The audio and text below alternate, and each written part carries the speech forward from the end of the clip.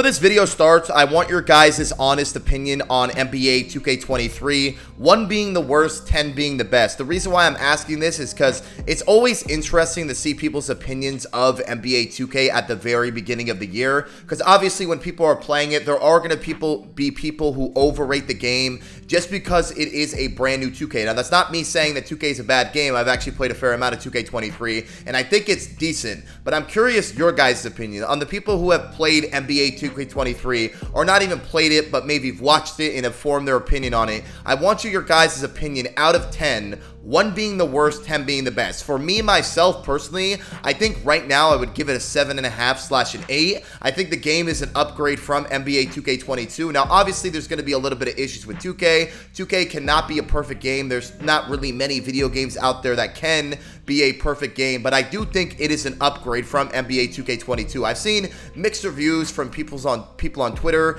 I've seen people say they like certain things about the game, they don't like certain things about the game. I know that there's a lot of issues right now with post scores. Apparently, there's post scores that can green from the free throw line and they can sit there and hit some ridiculous shots, which is interesting because every single year there always seems to be a problem with post scoring. I don't know if 2K just never really pays attention to post scoring, but there always seems to be an issue with post scoring. But I'm curious your guys' opinion. Now, with that being said, 2K is cracking down on a lot of things this year, and that includes boosting. There's going to be a clip that I'm going to show on your screen. Unfortunately, I can't show you the clip of the audio because there is background copyright music in the clip because the guy was sitting there streaming and listening to music. Now, this guy right here on your screen, his name is Bandeezy. I mean, I believe that's his name. That's what all of his ads are. This guy hit level 40. Now, I don't know if this is true, but I do think it would be possible to hit level 40 if you got the game early and you literally played every single second of the day,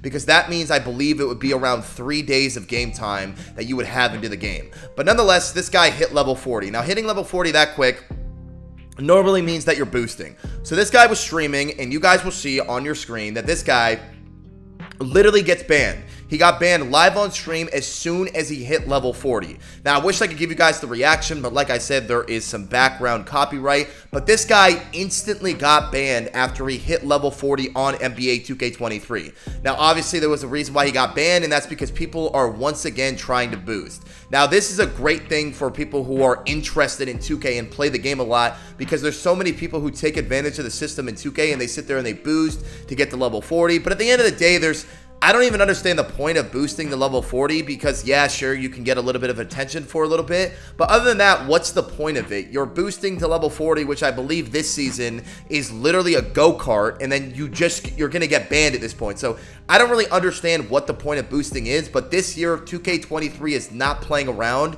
and people are already getting banned. My personal opinion, this is an absolute great sign for 2K going forward, because that means 2K is actually caring about people who grind the game, and they care about what's going on in the community, which, to be honest with you, I kind of feel like they didn't really care about that too much in the previous years, and it seems this year that they're really stepping up a lot of the things that they didn't do in previous years, such as, you know, actually cracking down on people who are streaming the game early. All those people who did get banned and suspended, they are all now unbanned, and now when it comes to people boosting, they're actually cracking down and banning these people. Now, it's not going to eliminate the fact that those people who are boosting are going to continuously cheat, and they're going to continuously boost to get level 40 or to get legend, and honestly, nobody's really going to care, because if you sit there and you boost to level 40, you get banned, you boost to level 40 and you get banned again, those people are not going to want to do that again. But it also isn't going to stop people who are really determined to get level 40, because there's always going to be people who cheat in a video game. It's just unfortunately how it is.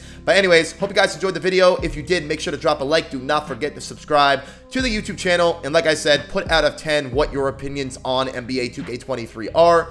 Thank you guys so much for watching. I'll see you guys next time. Peace.